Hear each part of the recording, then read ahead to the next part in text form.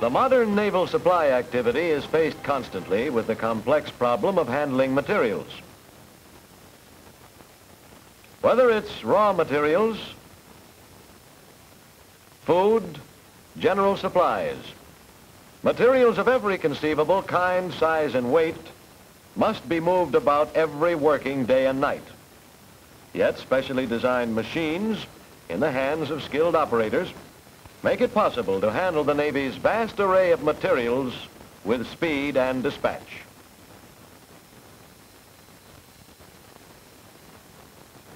And whether it's receiving and unloading, or hauling, or storing, or delivering for shipment, the men and their machines do the job with really remarkable efficiency and safety. This film is designed to help you acquire similar skill with three of the most common materials handling machines: the hand pallet truck, the tractor trailer train, and the forklift truck, by showing what to use them for, how to use them properly, and how to use them safely. First, we will see what to use them for. You use the hand pallet truck to haul material short distances, as from a packing area to a nearby loading platform. It is not used to move material vertically. The hand truck can be maneuvered easily, so it's used handily in congested areas and inside freight cars and highway trailers, wherever there's a short haul. But for long hauls, the tractor trailer train is used. Tractors are generally electric powered for inside use and gasoline powered for outside use. Either can haul as many as 5 loaded trailers. Like the hand pallet truck, the tractor train cannot move material vertically. To move loads vertically, you use the forklift truck. These also are electric or gasoline powered and can work stacks as high as 20 feet.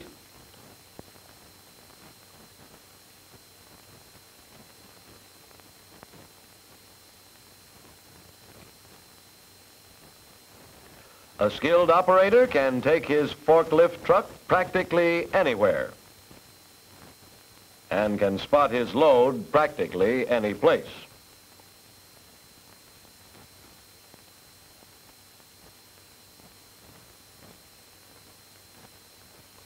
In addition to moving materials vertically, forklift trucks are used to haul loads for distances as great as 200 feet. But it's in stacking and tiering of material that they're most useful.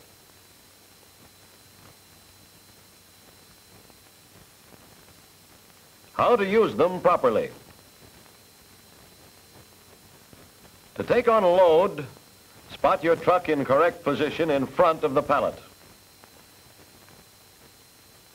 The forks parallel with the sides of the pallet in a position to enter between the deck boards, equidistant from the center stringer. Put the forks in so the load will rest snugly. Now raise the forks.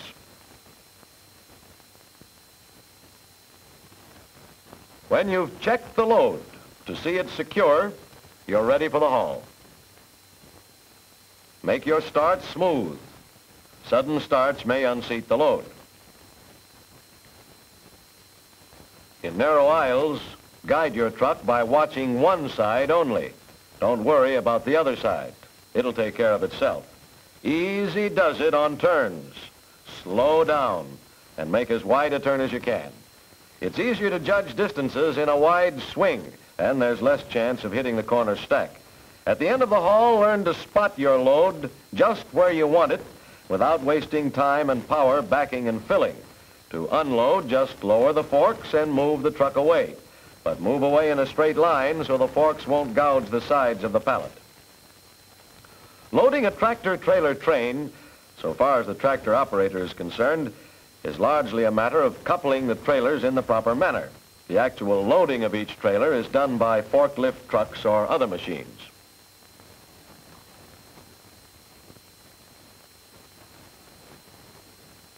To couple a trailer, back your tractor up slowly and in a straight line. Learn to do this, as well as all other maneuvers, without wasted motion and without riding the clutch. Before starting the haul, check all the couplers. Make sure each load is secure and that no trailer is overloaded.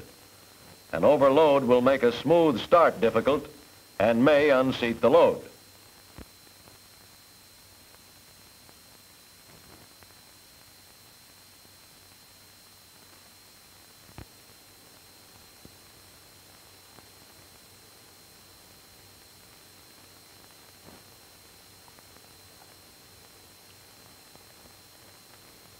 Get off to a smooth, gradual start. The tractor wheels should never slip. The trailer coupled to the tractor must have a low load so the operator can see to the rear.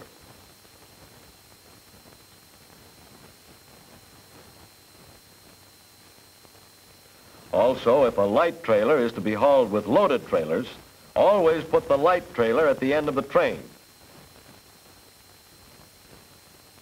Your main problems during the haul are to keep packages on the trailers and to keep the trailers coupled.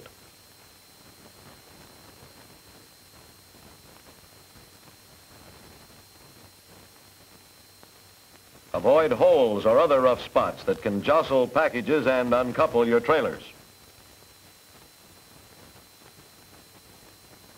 Make all stops and starts as smoothly as you can.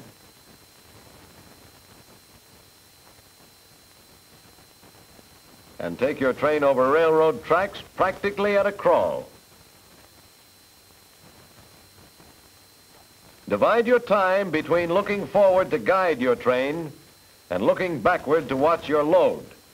It's like they tell airplane pilots, keep your head and eyes moving. Keep to the right. The high point or crown in the center of the road will slew your trailers about.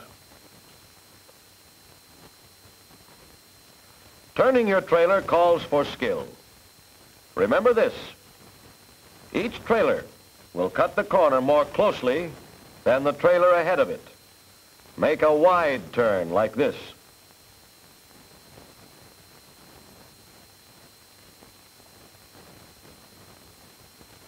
Approach all corners with caution.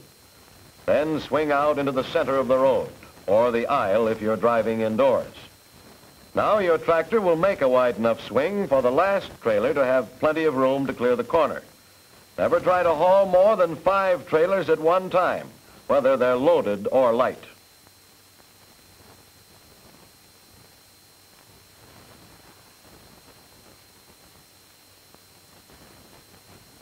And if you're going over a ramp, never haul more than 5 light trailers or 2 loaded trailers at one time.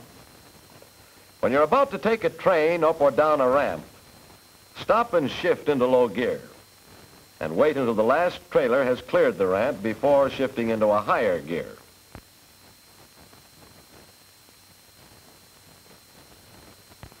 At the end of the haul, you must spot your train just where you want it on the first try. You simply can't back up a tractor-trailer train successfully. Spot your train to one side so other traffic can get by. You don't have to worry about unloading the trailers, so just uncouple the tractor and get on to your next haul. The fork truck, when not in use, is parked with the forks resting on the deck. You raise the forks 4 to 6 inches from the deck and tilt the mast slightly backward. This is the correct position for the forks when the truck is to be moved, whether it's empty or loaded.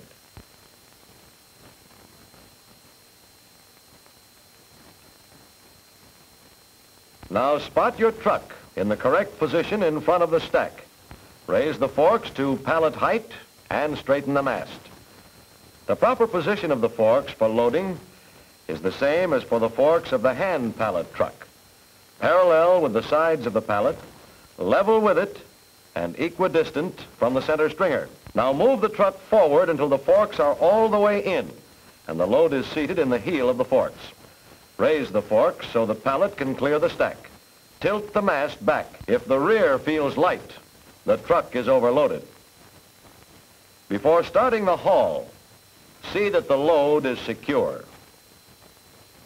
Then move the truck away. Lower the load to a point 4 to 6 inches from the deck. Never move your truck more than a few feet with the load elevated. If your load is so high you can't see ahead of you, travel in reverse. You won't lose any time. A forklift truck can go just as fast in reverse as forward. If you drive down a bridge plate, drive in reverse. By following this rule, the forks of your truck won't dig into the car floor as the truck tips forward going down the plate. In all such cases, drive in low gear.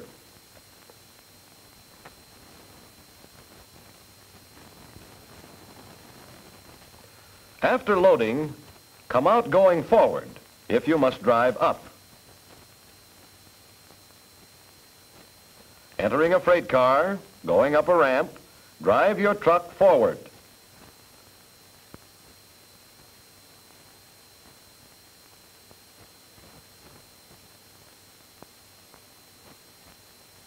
But come out in reverse if you have to go down. This will keep your load from slipping off the forks.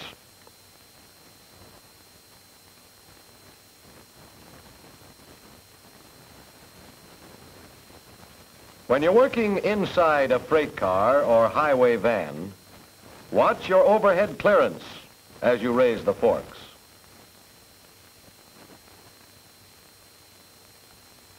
Once you're underway with your haul, keep both hands on the steering wheel. In narrow spaces, guide your truck by watching one side only. Since the seats of trucks like this are on the left side, line up the left front, then the left rear. Don't worry about the other side. Of course, if the seat of your truck is on the right side, as it is on some trucks, guide by the right side.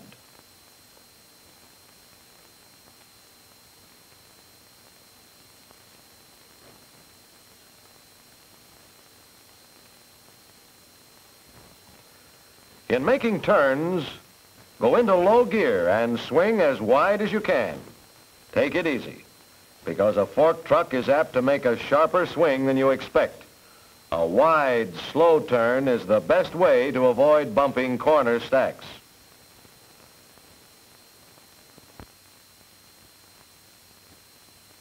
As with a bridge plate, you go down a ramp in reverse.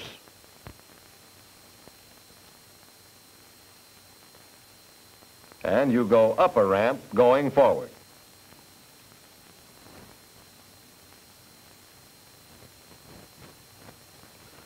Guide your truck by watching the front drive wheel on the inside of the turn.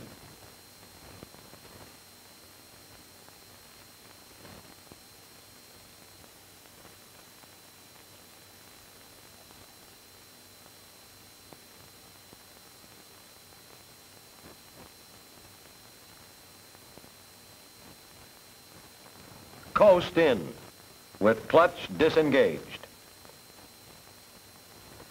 When you approach a stack to unload, bring your truck into position in one accurate motion. Skill in this operation will save you time and avoid wasted motion. Use the brakes to stop. Swing your truck toward the nearby stack. This way you won't have any waste space between pallets. Again, come in, clutch disengaged. Swing toward the nearby stack. Watch front wheel on inside of turn. Spot your truck without backing and filling. To unload, raise the forks a little above stack height. Move the truck forward. Lower the load about 4 inches from surface. Then straighten the mast. Lower the load the rest of the way and back off. Remember, lower, straighten mast, and lower rest of way. How to use them safely. Using your machine for the right job and using your machine right are mighty important. And using your machine safely is equally important. In general, the same safety rules apply to the hand pallet truck, the forklift truck, and the tractor-trailer train. Safety starts with a safe machine, so check it carefully at the start of a shift and after lunch. Check the oil, water, and gasoline.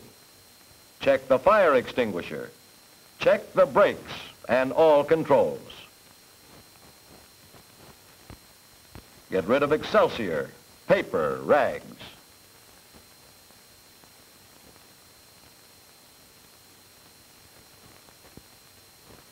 If you find anything wrong during a check, tell your supervisor. He will have a skilled mechanic make all repairs for you. Know the official capacity of your machine and learn the weight of various materials. Overloads are dangerous to you. Use your machine only for its intended purpose. A tractor is for hauling, not pushing. And thumbs down to guys like this, too. Your machine was made for hauling material, not people. When handling high loads, watch out for people underneath. When underway with a haul, keep to the right. Take those traffic signs seriously. They're posted to protect your neck. Stay 3 lengths behind the machine in front of you. Never pass on a ramp, and always use low gear on ramps and bridge plates, as well as at corners and intersections. Come to a complete stop before entering or leaving buildings. Use your horn and hand signals where necessary.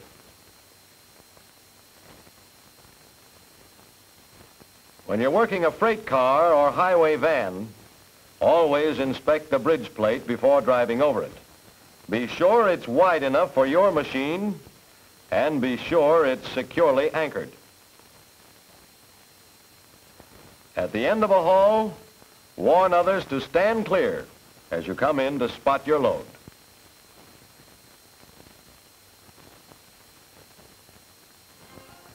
You have seen the basic principles of efficient and safe operation of your materials handling equipment. Remember these principles, for the successful functioning of your naval supply activity largely depends on you and your machine.